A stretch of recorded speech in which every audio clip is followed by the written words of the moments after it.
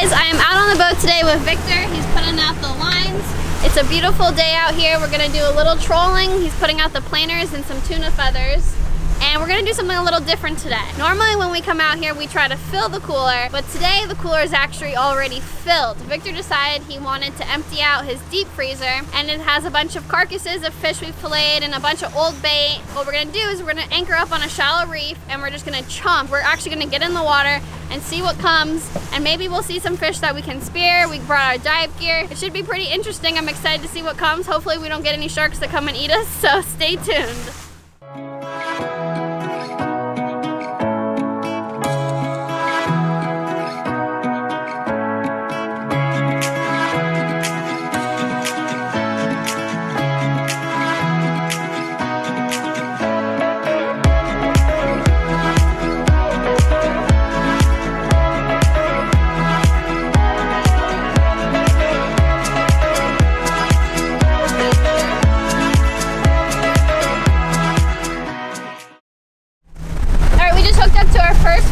Tuna feather.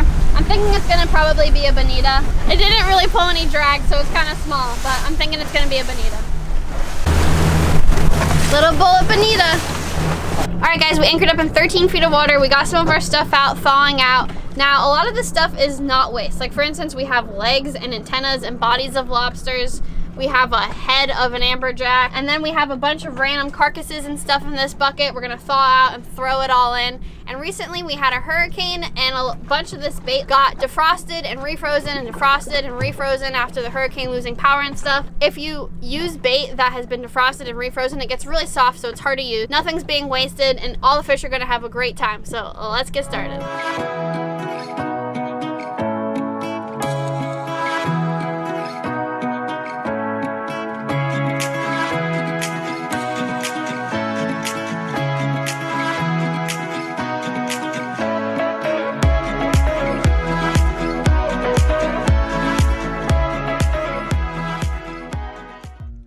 These fish are Bermuda chubs. They have a bad reputation with anglers because they have a very small mouth, which makes them nibble at food, and this makes them professional bait stealers. They are often regarded as a trash fish, but supposedly they eat well. I personally have yet to try one. Now, these long fish with the pointy nose and the yellow tail are ballyhoo. They make excellent bait, and we use them quite often. There are sharks here. Really? A big one? Now that Victor's been in the water for a while having his fun, it's time for me to jump in. So I threw in the majority of the stuff that I had chopped up so that I could jump in and see what's out there.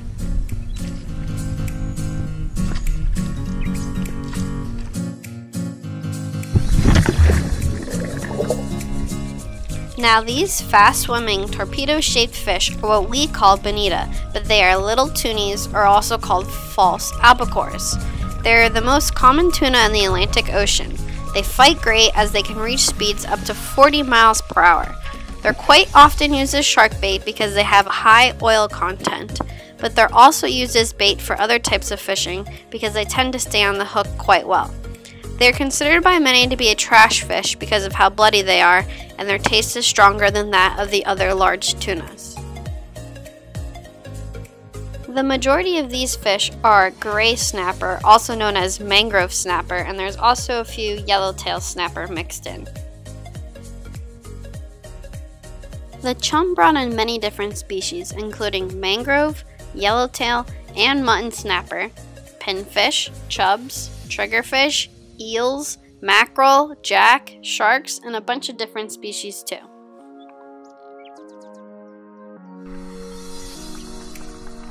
These are gray angelfish, and they tend to be the most photogenic fish on the reef. This is a filefish. They have extremely small scales, which makes them feel like sandpaper, hence the name filefish. This is a spotted moray eel. They have powerful jaws and needle-sharp teeth, which allows them to rip up their prey. Eels are often seen sitting with their mouths open. This is because they have to constantly open and close their mouths to maintain water flow through their gills so that they can breathe.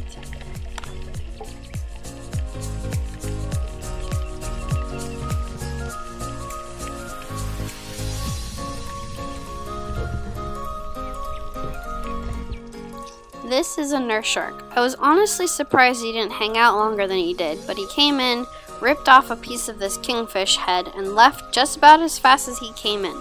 Besides this nurse shark, throughout the dive, Viktor and I also saw a bull shark and a lemon shark. They kind of lurked and watched in the distance and never came very close to us. Being in the water and watching these fish eat, you can actually learn a lot about them. The snapper are by far the most cautious eaters and they don't get too close. The bonito are fast and eat first and ask questions later. The chubs, they have got to be the bravest fish, which I guess makes them the dumbest. I had them eating right out of my hands.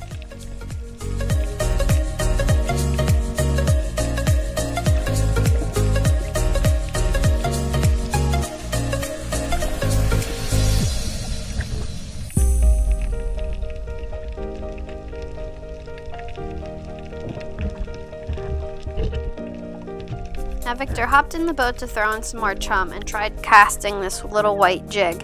And here he actually hooked up to a bonito, and I was actually in the water and got to see this thing eat it and actually see the real speed of these things. It was pretty crazy to be in the water and watch this thing eat and fight from in the water.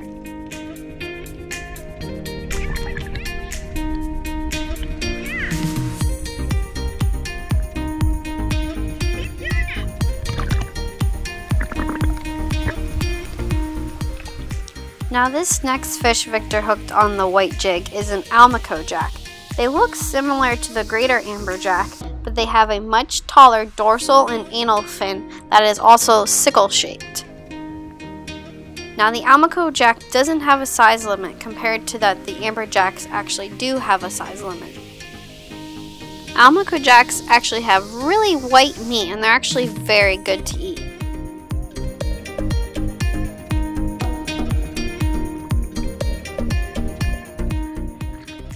This next fish is a yellowtail snapper.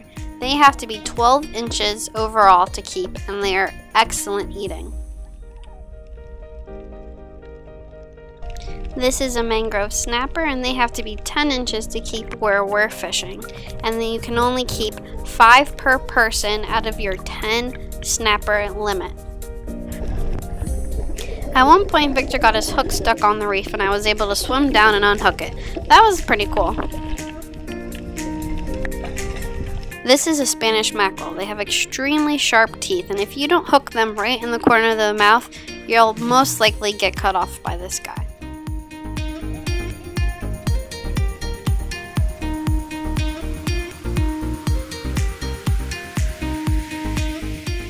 So after Viktor and I dove for a while, we got on the boat and decided to fish where we were. We put in a chum block and we fished and we caught a bunch of quality sized snapper. And I ended up doing a catch and cook, so definitely stay tuned for that video. It'll be coming out soon.